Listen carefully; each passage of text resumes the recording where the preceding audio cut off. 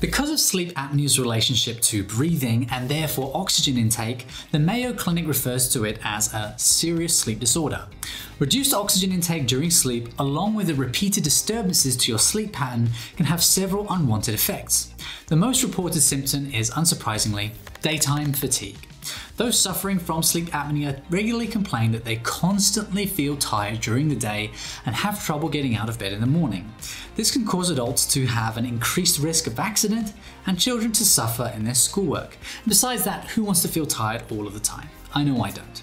And there are also less obvious complications associated with obstructive sleep apnea too, including cardiovascular issues, eye problems, metabolic disorders, insulin resistance, increased risk of stroke or congestive heart failure, high blood pressure, and fertility issues within men and women.